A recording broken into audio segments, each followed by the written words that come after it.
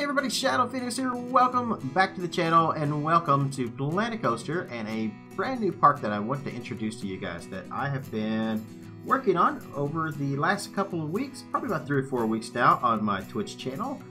Some of you guys who have been watching my Twitch channel already have seen a lot of this. But for those of you who don't watch me live on there and have been looking forward to my next project, well, here it is, my 2019, or I should say one of my 2019 projects. This is going to be Silverwood Park. Not to be confused with the actual Silverwood Park. To be honest, I kind of forgot that there was a Silverwood Park when I was naming this. The name itself is an amalgamation of 2 different parks that this park is kind of being loosely based upon, and that is Silver Dollar City and Dollywood. So you put Silver Dollar City together, so take the silver from that, the wood from Dollywood, and you get Silverwood. And of course, after I was like, oh yes, that's a brilliant name. Like a couple of days after I come up with the name, I was thinking, oh, you know what? There's already a Silverwood. So a lot of people are getting this kind of mixed up. They'll come in and are like, oh, you're doing a recreation of Silverwood. I'm like, no, I'm doing my own thing. But anyway, so that's kind of the intro for this and kind of what it's going to be. So it's just like SDC and Dollywood. It's going to have a very rustic, mountainous kind of theming to it.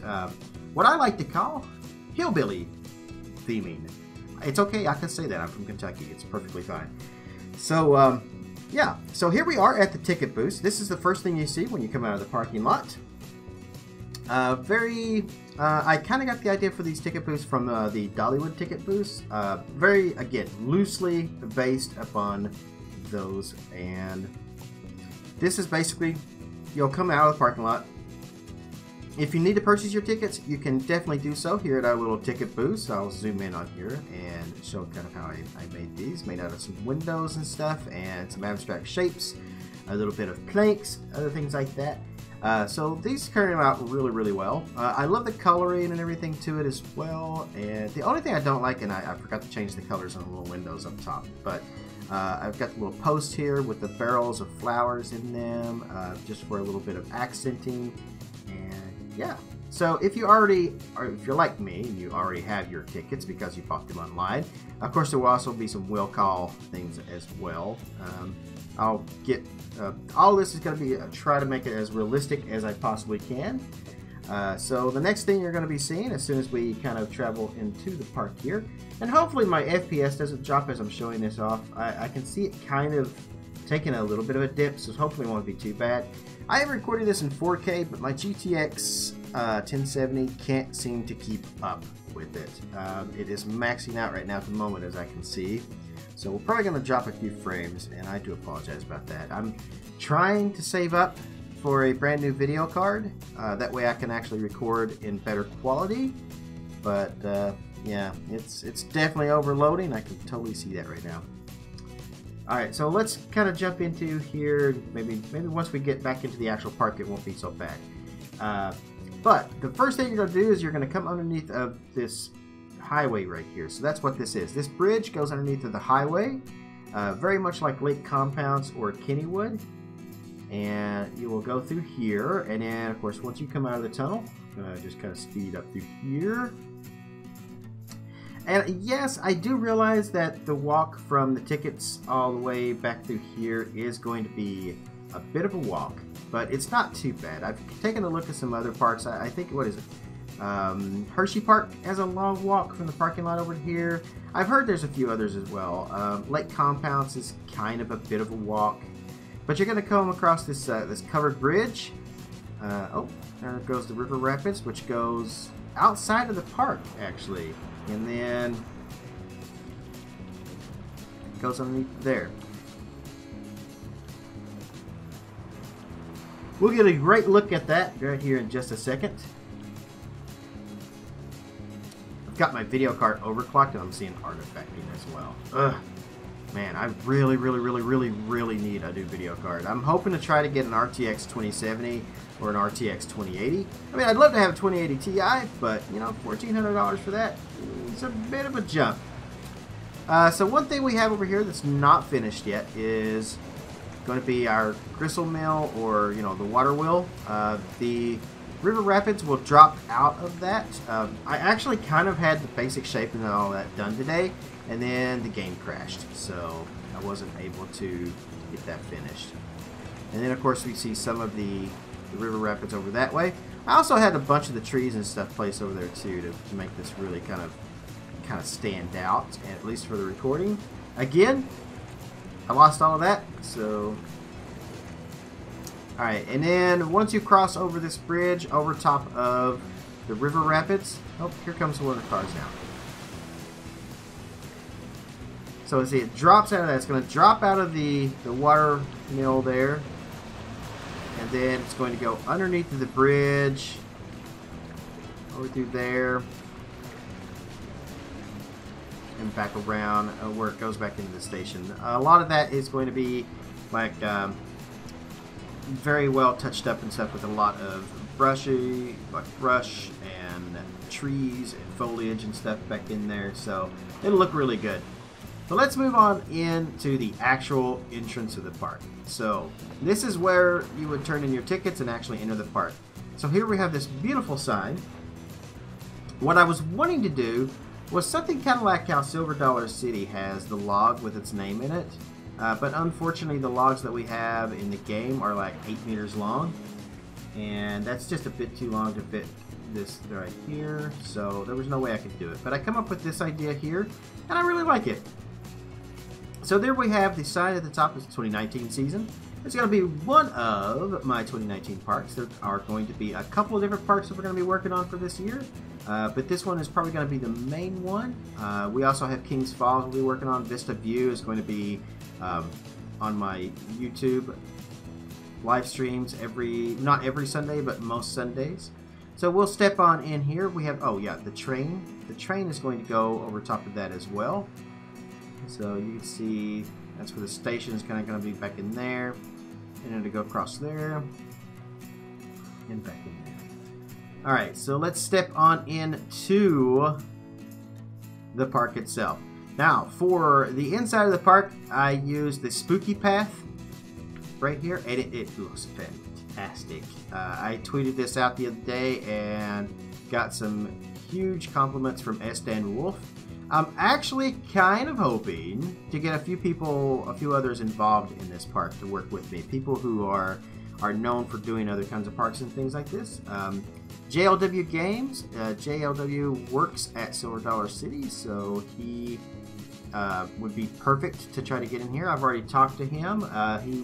He's interested in maybe building something like a mystery mine kind of thing. So the rest of them I haven't actually talked to, but I'm going to bring it up to a couple of them. I'm sure if I ask, if Fisherman's not too busy, maybe Fisherman can come in and kind of do a dark ride for us. Maybe something like Flooded Mine, or maybe something like Fire and Hope, or what's the one? Blazing Fury at Dollywood. He may come in and maybe do something like that. Some kind of like really cool dark ride, because his dark rides are fantastic, and I really love the stuff that Fisherman does. A couple other ones, of course, is S. Dan Wolf. I'd love to get S. Dan to come in here. S. Dan Wolf really knows how to theme with the Dollywood type of stuff. So he would be a great fit in here. So S. Dan Wolf, if you're actually watching, yeah, I would love to have you maybe come into the park and build something in this later on when we get a few things done. And then maybe some others, possibly Dan Thorpe. He does awesome like theming and stuff for flat rides and stuff that kind of fit this kind of style. So, and then who knows, maybe some other people might want to get kind of in on this and just maybe build a little something. I'm not talking about like everybody kind of doing the whole park all together. I'm just kind of like guest builders kind of would be great to have. So yeah, this is me inviting all of you guys in case you're actually watching the video. If you're interested, then yeah, get up with me and we'll see what we can do. Just send me a DM on Twitter or something. Alright, so anyway, back to the park itself. Here we have my kind of rustic gazebo, which is I'll be honest, the gazebo itself was actually a pre-made thing that I found on the Steam Workshop, but I have ended up changing almost every single thing about it, so there's really not much left of the original. so it kind of ended up becoming my own thing. Ugh, it's really late here when I'm recording, so I'm yawning as typical. Yeah, but the roof is was done by somebody else and was part of that, but I ended up having to shorten the roof because it was just too tall. So we shortened the roof, and then I changed everything else about it on the inside, so it just kind of became my own gazebo in its own way. Alright, and then of course I made these little planters over here because the plaza itself is quite large, but I wanted to kind of break it up with a lot of like trees and stuff. I've been watching a lot of like videos and been looking at a lot of pictures of Silver Dollar City and Dollywood and stuff, and they both have like little trails that branch off here and there. Their paths are not like big plazas or big paths or big, you know, like width paths. They are actually quite small, and I'm going to try to kind of capture that feeling in this park as well. Obviously you can't tell because when we're looking down that way, there's nothing finished down there. But, you know, hopefully I'm doing a good job so far in just the beginning area here in our plaza. Let's kind of go over a couple of the buildings here. So we'll head over to this building right over here. So this is kind of a bank-looking type building, or maybe a saloon type thing. I'm actually going to do this. This is going to be the guest services building and also the guest lockers. So themed after a bank, it will have like little safety deposit boxes like things in there, which are actually the lockers that guests can rent. We'll probably also do some stroller rentals and some other things kind of out of this. The other side, I'm actually not gonna really show much on this building because I'm pretty sure I'm just gonna like tear this building down. I was not happy with it. It still needs a custom roof and stuff on that one little thing there, and I'm just not happy with it. So I'm probably gonna tear this building down, so no need to pay attention to that. Let's head over onto this. This is going to be our park gift shop, or at least maybe one of them. As you can see, it's gifts and stuff. That name is a tentative name. It will change. I'm also going to add some custom roofs onto this building as well, onto these towers. Those tower roofs right there, the factory, or the already in-game roofs just aren't what I'm looking for this, so I'm going to change those out to be, you know, maybe not as towery, really. I did my own custom kind of bay windows here on each side. Got some lighting and some foliage work and some other stuff kind of going on down through here. I put the vines and stuff kind of covering the building to kind of make it, you know, to give it that rustic mountain kind of look. And I really like it. I love the wagon wheels and the tin. It kind of makes it look like this building was just made out of whatever they had around them at the time, and that's kind of the whole theme of the park. Right here is the park's chairlift. You can see I'm kind of testing as going up to the other one. Now one at the top is going to change slightly, but the one down here at the bottom, this is pretty much what it's going to look like. So our guests would technically, you would get your tickets here and then get in line, and then you know, if you don't want to walk around the park and walk around to the back of the park and go up to the trails and stuff that go to the top up there, you can take the chairlift. There's going to be an entire area of the park that's going to be up on that area up there. There's going to be like a flat spot up there, or mostly flat with maybe a coaster or, you know, some flat rides and some other things up there. But it's also going to be, lots of the park is going to be down here as well. So that's where this general direction is going to be going. So they will walk this direction and kind of move around, and there'll be rides and stuff along the path, but it will kind of wind its way around and end up at the top up there. But for those guests who just don't want to do that, or just, you know, maybe you're already up there and you're just ready to leave and you don't want to walk back down, you can take the chairlifts, and that's what they're there for. Here we have a couple buildings that are modeled after some at Dollywood. This is going to be an ice cream area and probably a candy shop, or mostly maybe just one big ice cream shop, something of that nature. That's kind of the general idea here. I've still got to do a little bit of work on, I forgot to color our little I don't even know what we'd call that, but you know, like the edge there for the curving. We'll call it curving. So planters, yeah, planter curving. And then this is another building that is slightly modeled after something from Dollywood as well. And this is going to be probably a restaurant, I think. We're going to come around on this side, and we've got lots more stuff to kind of build around this way, as well as adding our first rides and stuff back in here as well. The train station is going to be up in that general area. And yeah, I really think this whole park is going to be really well done once I'm finished with it.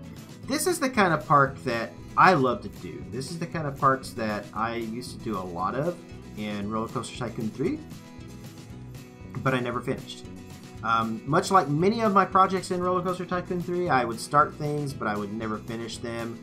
But I have been thinking on this park for about, I'm going to say over a year now. This park has been in my head wanting to do it. Now that Crystal Gardens is pretty much up and available for download, at least phase 1 anyway, I thought, you know, let's start off the year and let's get a brand new park going, and this is going to be one of them. But I've got other ideas too, and I want to kind of branch out into some of those too, so you'll be seeing more than just this park from me during the 2019 year. I've got other plans as well. So, alright, that's going to be kind of everything I have to show you guys right now at the moment. I'm going to continue working on it. We're going to be doing maybe I want to do some time-lapse videos, but I think it's going to be a little hard to do the way that this game is kind of recording right now, because the 4K video it looks fantastic. The game in 4K looks fantastic.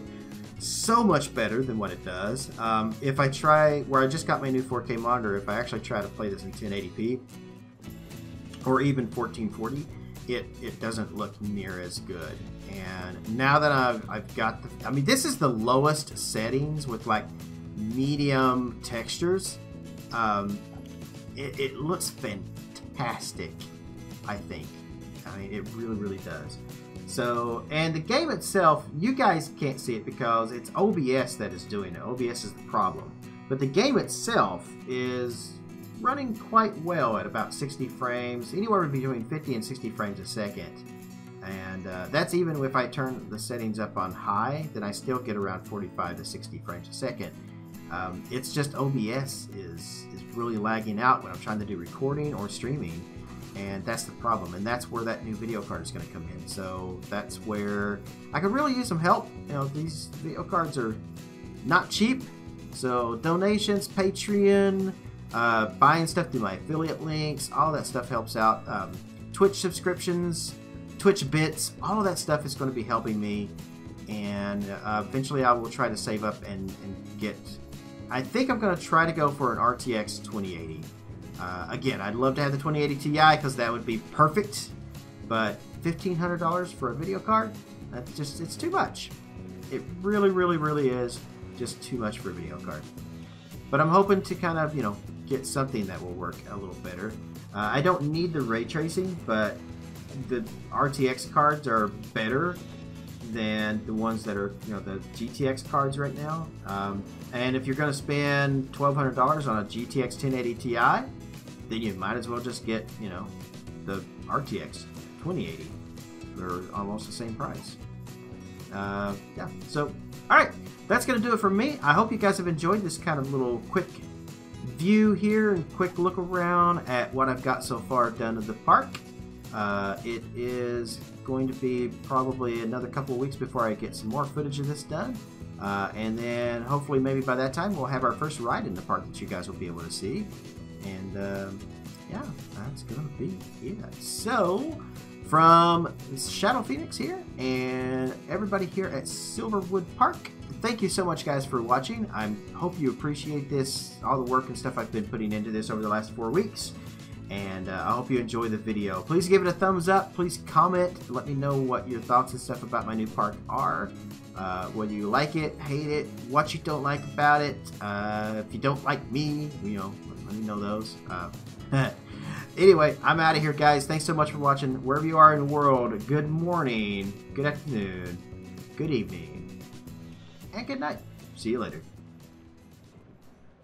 What's up, everybody? Thank you for watching the video. If you haven't already, make sure you click that subscribe button down below and click on the bell to stay on top of all my new videos and live streaming events here on YouTube. I also want to give a huge shout out to all the names you see on the right for their support through donations, Patreon, and through Twitch subs. If you would like to join their ranks and you are able, you can do so by clicking on any of those links in the video description down below. No worries though, if you don't like giving away money like that, you can still support the channel by purchasing games or anything through Greenman Gaming, through Humble Bundle, or through Amazon by clicking on my links and making your purchase. A little bit of that goes towards me to support the channel. If you still can't get enough of me, you can always check me out live on twitch.tv and stay up to date with me on Twitter as well. Now that's going to be it, but I can't say thank you enough for all your support here on the channel. Wherever you guys are in the world, good morning, good afternoon, good evening, and good night. See you later.